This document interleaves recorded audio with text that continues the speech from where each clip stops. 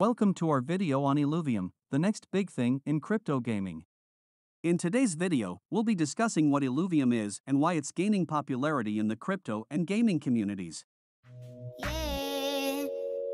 Nadie como no hay un sustituto pa' ese cuerpo tuyo que a mí ya me tiene cuco, en un rato te busco. Illuvium is a decentralized, community-driven, and highly immersive blockchain-based game.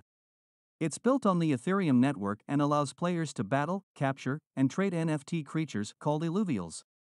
Illuvials are unique, highly detailed creatures that players can collect and battle with each Illuvial possessing its own unique set of stats and abilities. The game has an open-world design that allows players to explore the vast and highly detailed 3D world of Illuvium.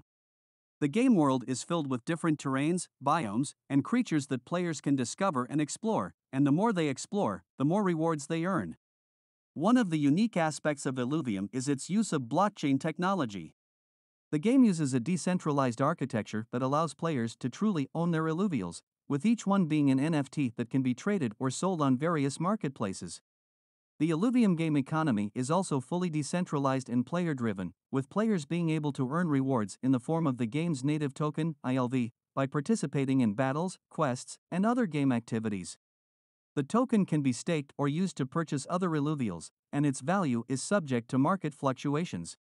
With its immersive gameplay, unique NFT creatures, and decentralized game economy, Illuvium is quickly gaining popularity in both the crypto and gaming communities. The game has a growing community of players and supporters, with more features and updates being added regularly. And that's it for our video on Illuvium. If you're a gamer or a crypto enthusiast, be sure to check out this exciting new game. Let us know what you think about Illuvium in the comments below. Don't forget to like and subscribe for more crypto and gaming content. Thanks for watching.